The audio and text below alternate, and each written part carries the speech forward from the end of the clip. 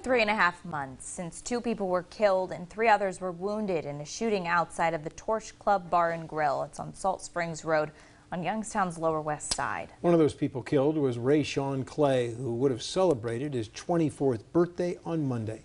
First News reporter Desiree Gosselin this evening spoke with his father on how the family is coping.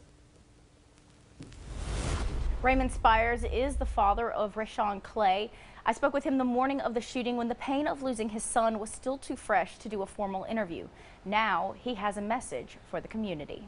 I ain't gonna lie to you, it's been hard. He lives just down the street from the Torch Club on Salt Springs Road and can see from his back porch the place where his son died. Something he says is a daily, painful reminder of what he lost. Every day I walk down to that store, I gotta be reminded how my son was butchered down there. Rayshawn's death has tested his faith. It'll lead you down some roads that you don't want to go. It try to turn me back into the old me. Youngstown has faced an epidemic of gun violence this year. In 2021, Youngstown has had 114 shootings with 25 homicide victims. Many of those shootings are retaliation for a previous crime. The streets know who hurt my son. I try to stay spiritually grounded because it's so easy to put a gun in my hand and try to take street justice, but I won't go that way. Street vengeance is a vicious cycle Spires would like to see end. I used to be in the street, and every road they walking down, I already been down it.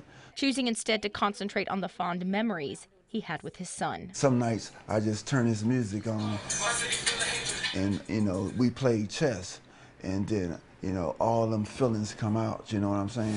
And then if I want to cry a little bit, I does that. It's pain that I wouldn't wish on nobody. In Youngstown, Desiree Gosselin, WKBN 27 First News.